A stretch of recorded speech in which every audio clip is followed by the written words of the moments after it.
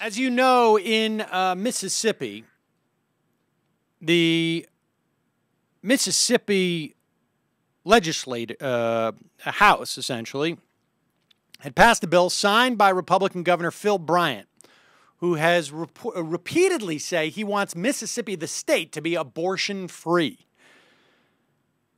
And the law that was passed requires anyone performing abortions at the state's one and only clinic. There is only one abortion clinic in all of Mississippi to provide family planning services to women, be an OB/GYN with privileges to admit patients at a local hospital.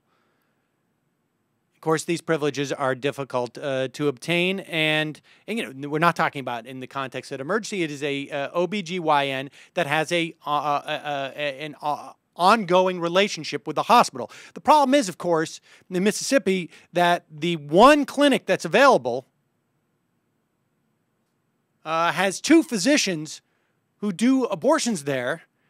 They are OB/GYNs, but of course they travel from out of state because the environment there is so hostile to a woman's right to choose. And this law was set to go into effect. The Jackson's Women's Health Organization filed a lawsuit with the help of the Center for Reproductive Rights, which is based in New York. And a judge, Daniel P. Jordan, U.S. District Judge, issued a temporary restraining order on the day the new law took effect, which I believe was today or Friday.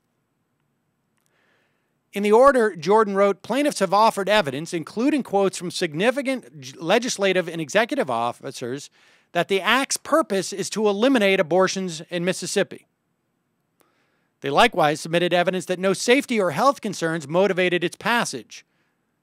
And the evidence has yet to be rebutted. In other words, you can't pass a law with the purpose of denying women a right that has been extended to them by the Constitution, as interpreted by the Supreme Court. Now, of course, who knows what the court will do in the coming months or years to this right of women to have some type of autonomy over their own body. But for the time being, anyways, a U.S. District Judge in Mississippi has essentially enjoined that law from taking place, and we'll see what happens in the future.